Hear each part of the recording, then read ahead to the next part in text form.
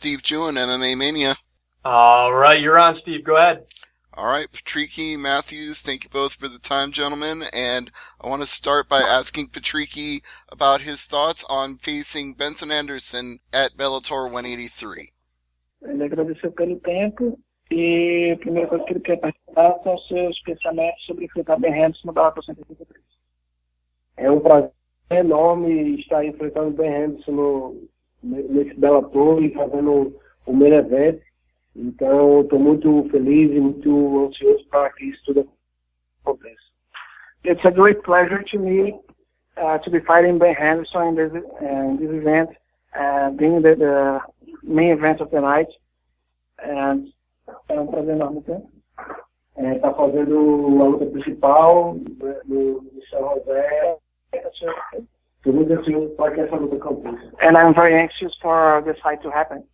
You two have a shared opponent in Josh Thompson, and when Benson Henderson fought him, it went 5 rounds, and when Patricky fought him, it went considerably shorter. Patricky's thoughts on having defeated him so much faster than Benson did. He said, I don't evaluate this fight for the opponents we have in common and the way we fought them, because every fighter responds different for a different matchup. And I'm a guy that's orthodox, and Ben Henderson is a guy that's a southpaw. There are several in our games, so I do not evaluate our fights by the way he fought the guys that fought as well. And I do not compare the way our results were. I evaluate our fights by the way that my skills match up with his, and how successful I can be against him. You mentioned that he's a southpaw. Has that caused any changes in the training camp? Have there been any preparations to account for that? Você mencionou que ele é canhoto, né? Isso mudou alguma coisa no seu camp? Teve algumas coisas diferentes na preparação que você teve que fazer para poder lidar com isso? Eu tive que treinar com canhoto, evidentemente, e me adaptar bastante a esse jogo, de treinar com canhoto. Eu não lembro de ter lutado com canhoto na minha vida. Talvez se tiver lutado, não lembro agora, mas essa foi a maior dificuldade. Yeah, I had to bring in southpaws or ask guys to fight southpaw in the gym, and to adapt to everything. It's much different than fighting an orthodox fighter. I don't know if I ever faced southpaw in my career before. If I did, it must be ended fast because I don't remember. And that was the hardest thing to do, to adapt to a guy fighting completely different than what I've been seeing my entire career. It sounds like that was a good plan and should prepare Patricky well for this fight. And the value of this fight to him in not only the rankings, but in terms of getting back to title contention, does he feel that Benson Henderson is trying to take his place in line? Foi um bom plano, né, que você teve, e em relação a essa luta, não apenas em relação aos rankings, mas de colocar em posição para disputar o cinturão. Você sempre que é esse caminho, você vencendo essa luta, você vai disputar o cinturão e Benson Henderson está tentando tirar isso de você? Eu acho que eu tô no caminho certo. Ele acabou a última luta dele foi pelo cinturão, então eu acho que essa luta seria mais eu vencendo e indo para uma disputa do cinturão, e não ele que acabou de lutar.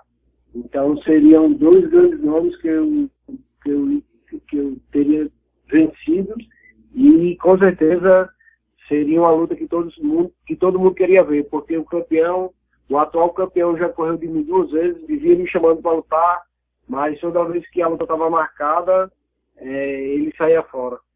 Yeah, I think that as Ben Henderson just fought for the belt, it's more about me beating him and getting to the title than him beating me and getting to the title.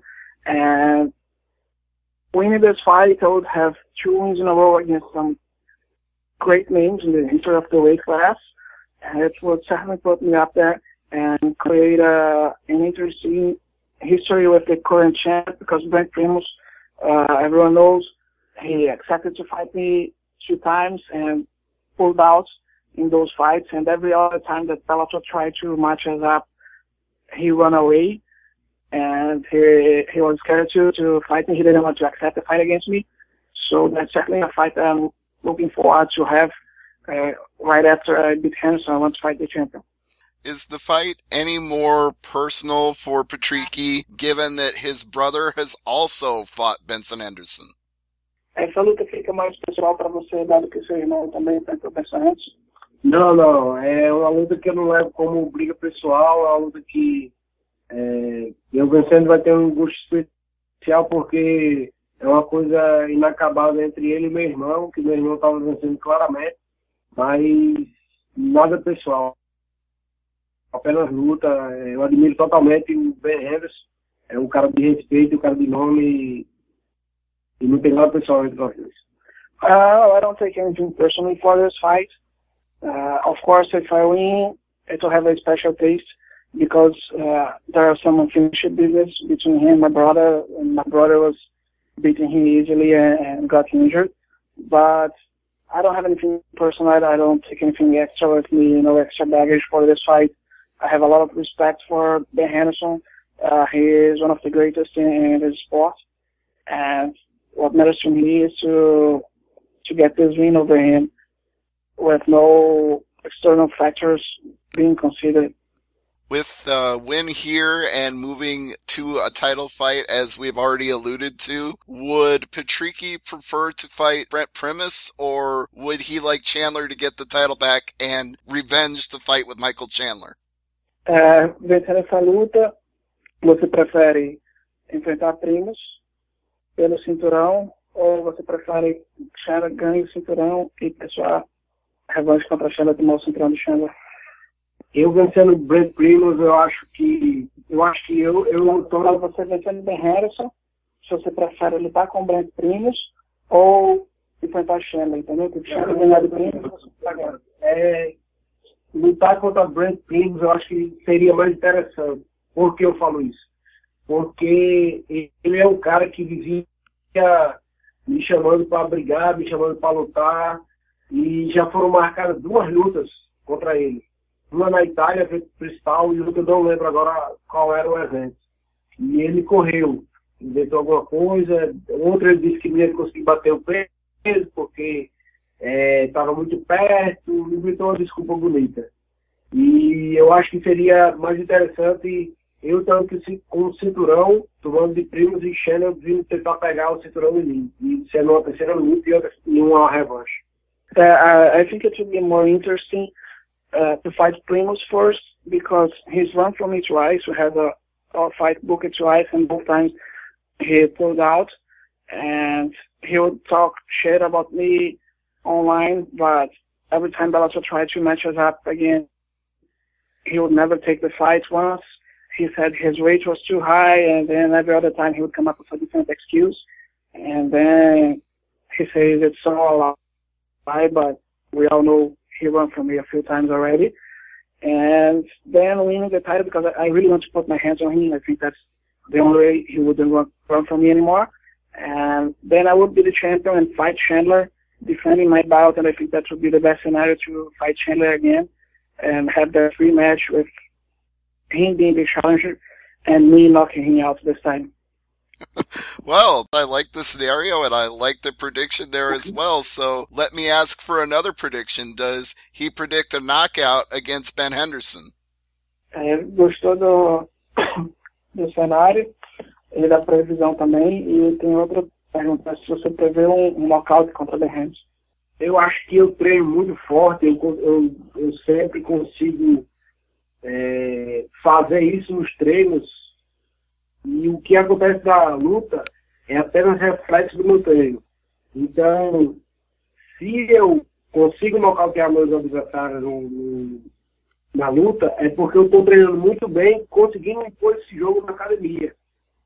Muitas pessoas não conseguem colocar para baixo, não conseguem ter um time bom de entrada para me socar, e eu consigo nocautear. Então é isso que acontece, é o reflexo da luta. Do meu treino é o reflexo da luta. Não é o contrário. Então, se isso acontecer, seria brilhante, porque Benson é um cara conhecido como um zumbi, como um cara que nunca é nocauteado. Então seria maravilhoso. Mas você prevê que eu vou nocautear dessa pergunta? Eu sempre estou imaginando isso. Eu sempre estou imaginando que eu estou derrubando meus adversários de uma forma ou de outra. Eu nunca imagino que eu estou vencendo por ponto ou por finalização. I think that every time that I've won by knockouts, that I had an spectacular performance, were times that I performed really well in practice, and everything that I was doing was happening the way it happens in the fight. So I think the fights are a reflex of my training camps.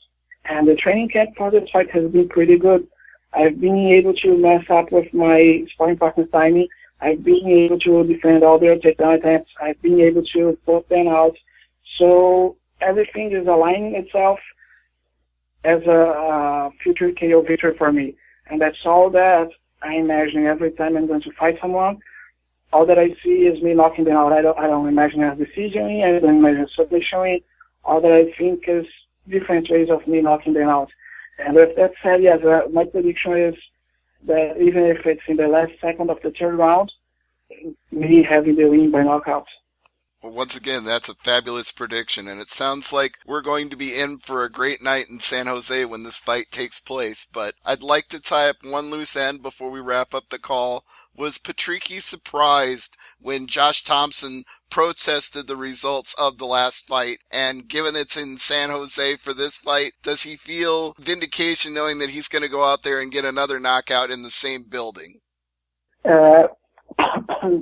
Só nova ótima previsão para a gente ter uma luta ótima em São José e quer fechar uma ponta solta antes de finalizar.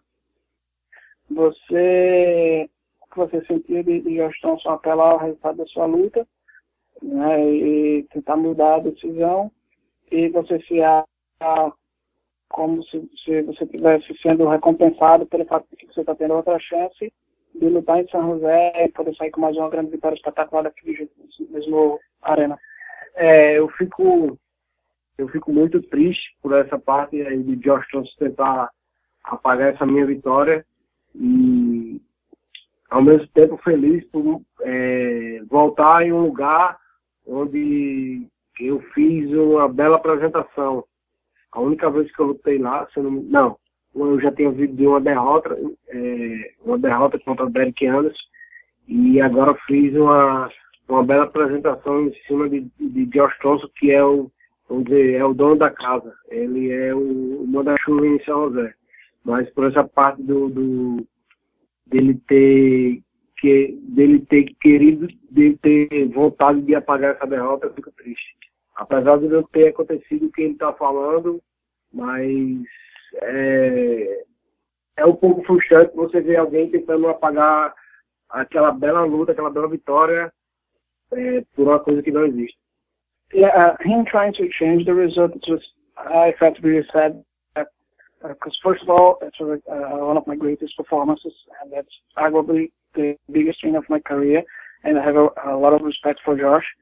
And I had fought in that arena before. I had a controversial loss to Benson Henderson. So going there and fighting him like he's the boss of San Jose, he's the owner of the city, and that's pretty much how it felt there. And fighting him in the main event, and beating him the way I did, knocking out that way, and everything was made it for a perfect experience. And now I have the time to go there again and have another spectacular fight against another spectacular fighter, and get another big win. But thinking back to what Josh did, it's just very disappointing because he wasn't able to change the result, but he succeeded in putting stain in my performance. And everyone that sees the video will see that there was no clash of heads. His head hit mine, so it's like I was headbutted and I didn't feel anything. So I know he wasn't bad at all. He wasn't phased. He was still well before he was knocked out. But he just told a story that didn't happen and created a stain in one of the best performances of my career. So that makes me really sad. In my mind, it won't be a stain because to me it was a clear-cut win, and I think that there's the opportunity to see another clear-cut win, and we're looking forward to that on September 23rd. So, in closing, like I always say, the Pitbull brothers are the cornerstones of Bellator MMA, so obrigado to you and to Patricio and to Matthews as well, and if you want to plug anything, please go ahead and plug any sponsors. Diz que, na minha mente, foi uma vitória claríssima, não tem nenhuma mancha no seu recorde, você não tem que se preocupar com isso. E que venha outra vitória claríssima agora, dia 23, em São José. E como eu sempre gosto de dizer, os irmãos Pitbull são marcos da história do Bellator, são a fundação do Bellator. Você, Patrícia, tem feito coisas espetaculares na carreira e fica à vontade para